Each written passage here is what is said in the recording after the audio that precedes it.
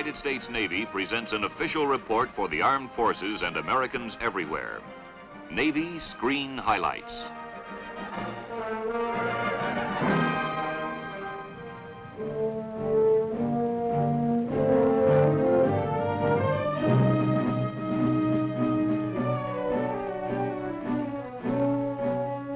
This was the Thresher on 9 July 1960.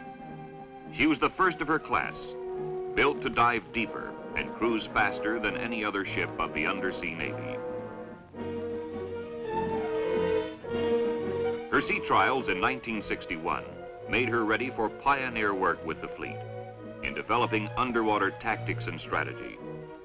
On Wednesday, April 10th, 1963, Thresher, carrying a crew of 129 officers and men and civilians, made her last dive here.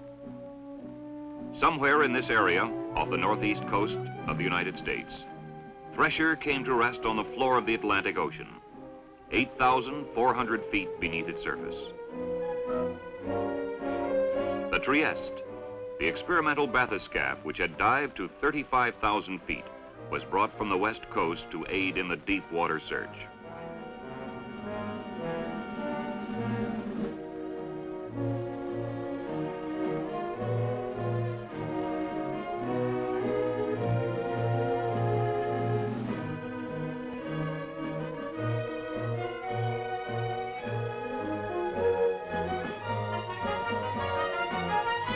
At Portsmouth, New Hampshire, and New London, Connecticut, memorial services for men who died in the service of their country.